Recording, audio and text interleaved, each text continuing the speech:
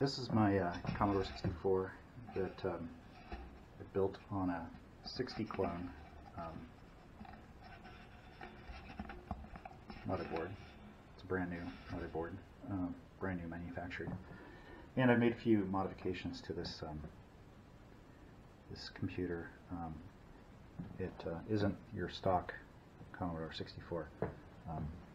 Has a few modifications. So first of all, here's the 64. It's got a new modeled 25407 SixtyClone board. This is like the older rev of the board. The wasn't the first rev that was common in the bread bins. It was the second one that was probably the most common style board for the bread bin. So some of the modifications here, I have a VICII 2 NTSC PAL switcher, so it has both NTSC and PAL VIC 2 chips, and flipping this switch can switch between the two modes. I have a Shuriken modulator delete board, and the goal of this build was to use as many new manufactured parts as possible. So where I could use chips that were brand new manufactured, I did that.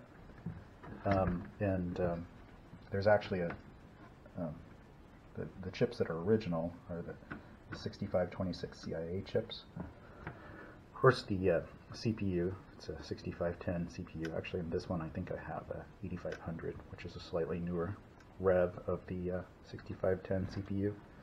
I've got a new PLA. This is a Playster model. I have several new different models of new PLAs, but this one seems to be the lowest power consumption, so I went with that. And then I have the ARM SID chip, which kind of auto detects what mode, what voltage of a board you're in, and kind of chooses. You can also, there's also utilities where you can upgrade the firmware in this and program it. And in actuality, the processing power in this ARM SID is probably more processing power than the entire Commodore 64. Let's see, what else do I have? Let's see, I've got a modification up top here. This is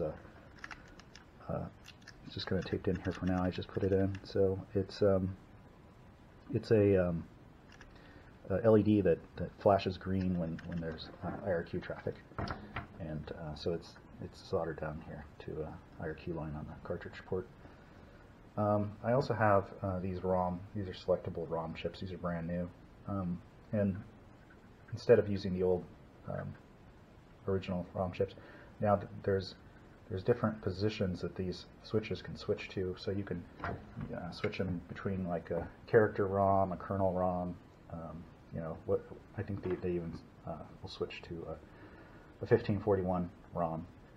So they're the same price as the new ROMs that were just a single ROM. So I'd rather have the flexibility of having the switchables. I also have another board that will lay down here on these RAM chips. You take the RAM chips out, and it's a new SRAM module, and it plugs into the 25407 sockets and supplies the RAM. I had some issues troubleshooting this board initially, so around the video, and and I took it out. I haven't put it back in yet because these are kind of a pain to get in and out.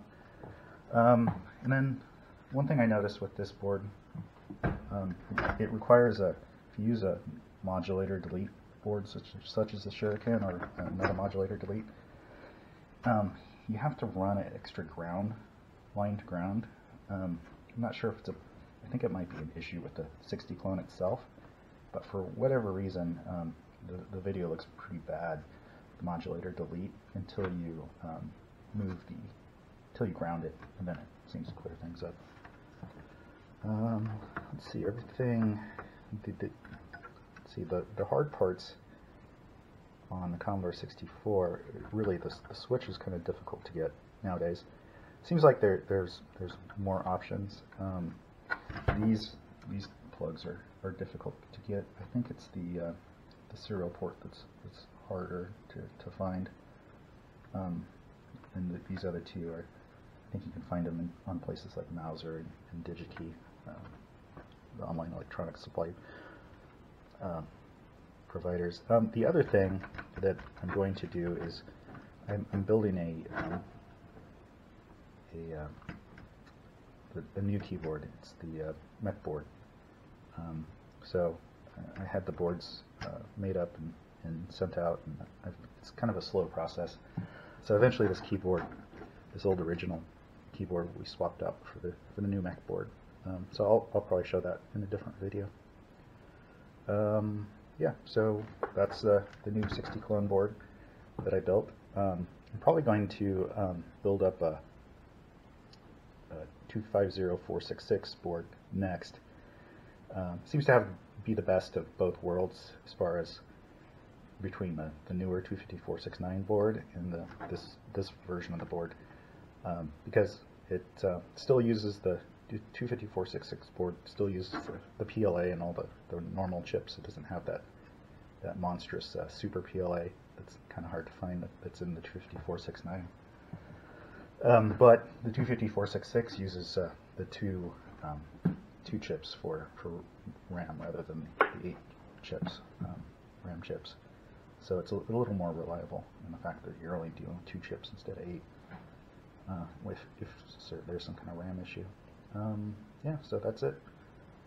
That's my 25407 board, and I'll probably do another video on the mech board once I get that complete.